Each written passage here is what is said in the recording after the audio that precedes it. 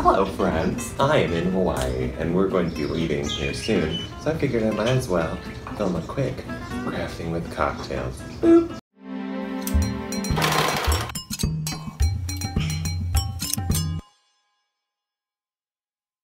So what we're going to do today is we're going to tear up an old swimsuit so that I can go swimming with little hand fins. Now hand fins will help me float a little bit better because I sink whenever I try to swim because I am not naturally buoyant, let's say. So I want some little hand paddly things made out of a fabric that's water resistant.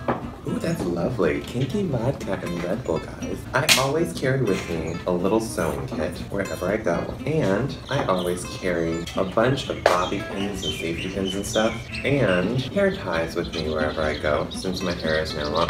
What I'm going to do here is I'm going to use these tiny Hello Kitty scissors that I purchased at an ABC store. Turkey your hand onto whatever you're going to make, whatever it is you're making, turkey it. Just cut around your hand, but don't cut around each finger. That's going to create sort of a thin structure. So you're just making like a hand shape so that when you swim through the water, you'll swim instead of just sink.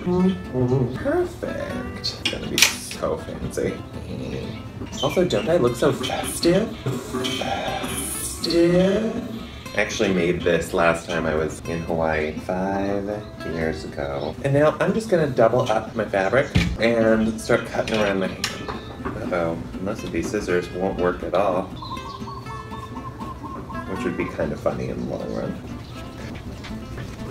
You just destroyed a pair of swim trunks. Look at you go! Boom. So it's gonna fit on the hand like this. So now what I'm going to do is get some of these hair ties and I'm going to stitch them on where the thumb would go, where the middle finger would go, and where the pinky would go. So that has 3 points of contact holding it onto the hand. And I just have some thread that's doubled up. Drink. Here's one. One of the nicest things about this project is you're probably going to lose it in the ocean, so you don't really have to be meticulous about anything. If you don't lose it in the ocean, then you can fix it when you're at home and have a sewing machine. Okay, let's test it out. Each tie doubled up on the finger. Here we go.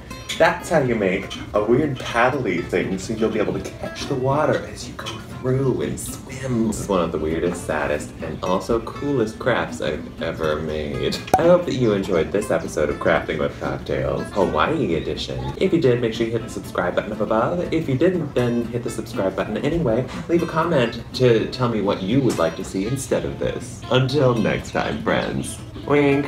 I am so much more tan because of this vacation. It's kind of a weird thing for me, you know? I'm used to being the most pale person anywhere ever. Wink.